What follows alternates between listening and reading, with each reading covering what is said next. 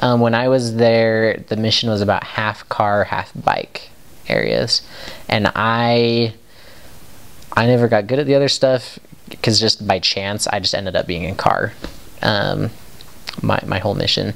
And so I mean, so we went out on bikes sometimes, but